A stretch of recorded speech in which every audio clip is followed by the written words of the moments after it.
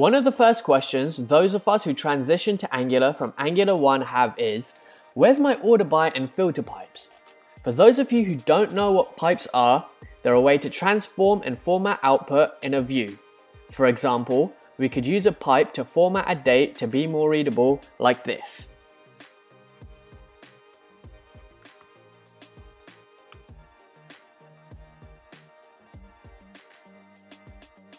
When Angular interpolates this expression, it will look for and apply a date filter to the unformatted date.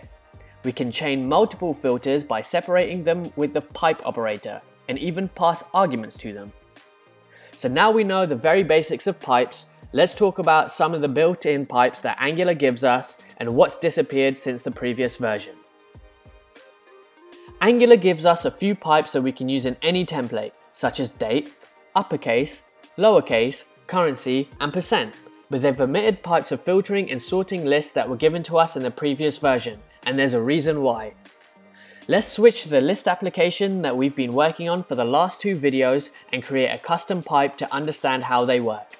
This will help us understand why we can't sort and filter our list out of the box and how we can create a custom pipe using Angular CLI to get this functionality.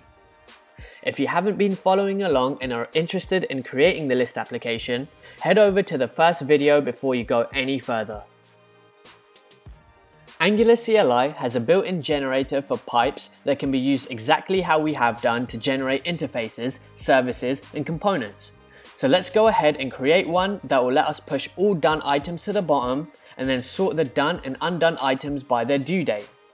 In your terminal, type ng-cli pipe order by done and date.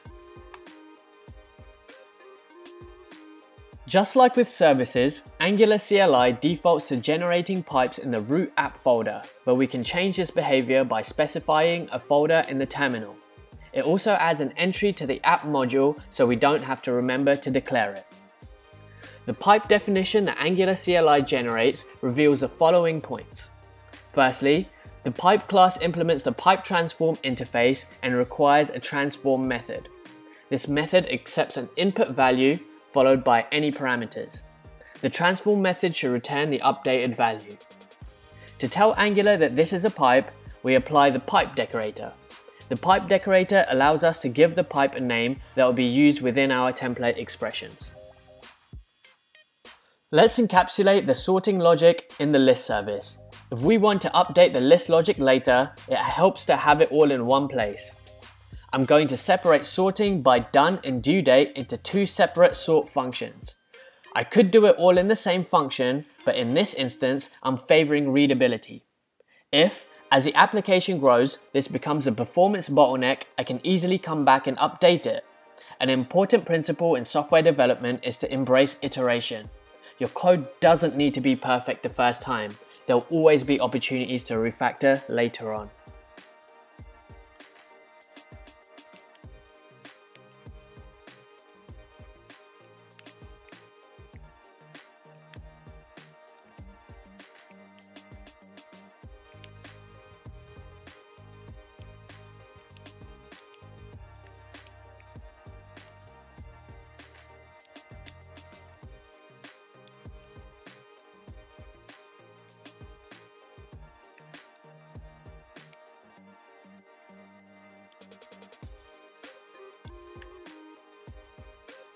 We're going to use this pipe in the ng-for expression that outputs the list items, so we need to update the transform method to accept our list array.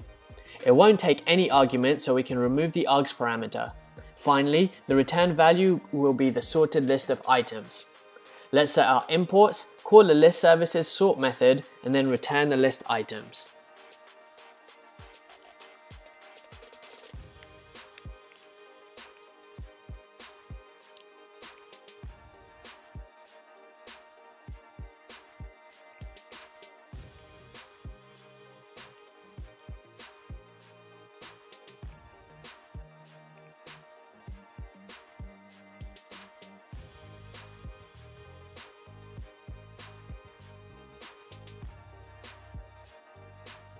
Now let's add the pipe to the ng-for to transform the items. This should apply the sort every time the array changes.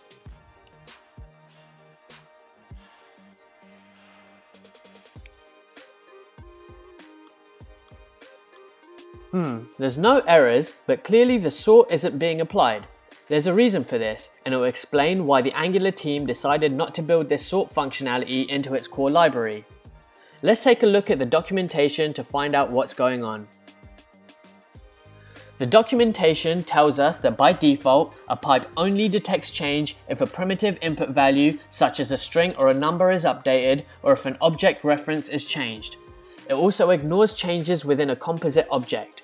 This means it won't call a pipe if you add a value to an array or update an object property. The reason for this is performance. Angular tries to avoid doing deep checks for differences. Because our list is an array of objects, Angular isn't watching for changes when something happens. So now we have two options. Angular lets us set a pure flag in the pipe's decorator to avoid this functionality. When this flag is false, Angular executes the pipe during every component change detection cycle. This means it can be called as often as every keystroke or mouse movement. Not ideal when there's a lot of data or if we're creating a complicated transformation, but in some cases it's unavoidable. The second, more performant and therefore preferred option is to avoid using pipes for filtering and sorting altogether. We could just fire the sort method manually when our list array changes from within our service. Let's explore both options and see how we could implement them within our list application. First, let's look at the pipe option. The only change we need to make to our pipe is to add a pure flag to the decorator and set it to false. Let's see if this works.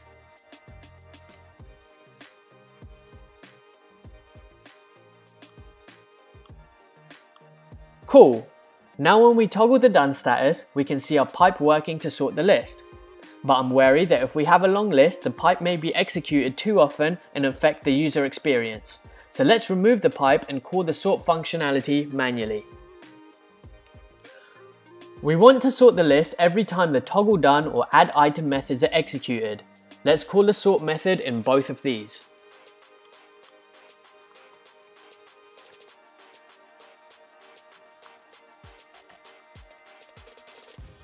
We don't need the pipe in the ng-for expression, so let's remove it and test to make sure we haven't lost any functionality.